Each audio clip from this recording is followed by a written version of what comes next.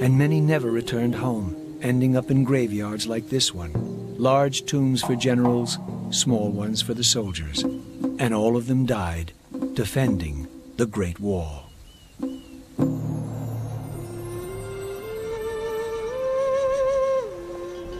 But the soldiers' misery did benefit someone. Their presence provided safety from attacks to traders and travelers.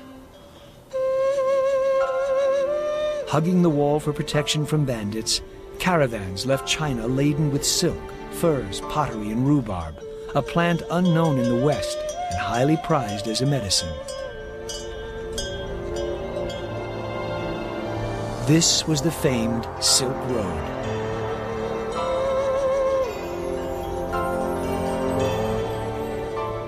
The traders returned with gold, ivory, and coral.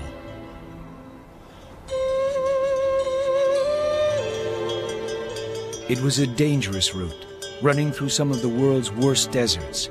But at least the wall and its guards stopped raids by nomadic bandits along much of its length.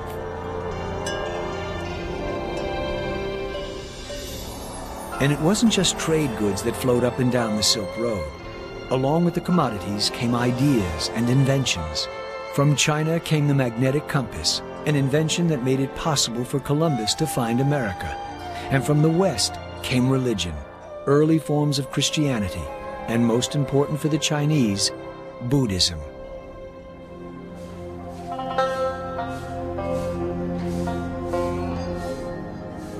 The art that came with Buddhism revolutionized China. Accustomed to building on a massive scale, the Chinese applied what they had learned from building the wall to the new religious art, and the result was colossal.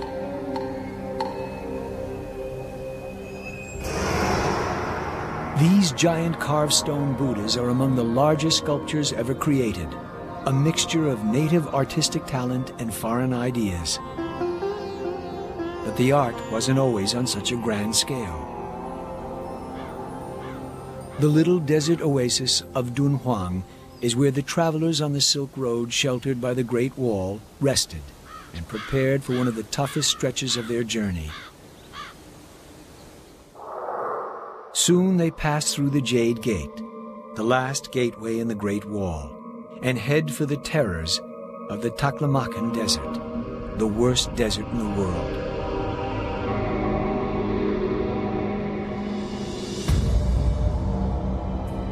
To help ensure their safe journey, travelers paid local artists to paint Buddhist shrines in the cliffs around Dunhuang.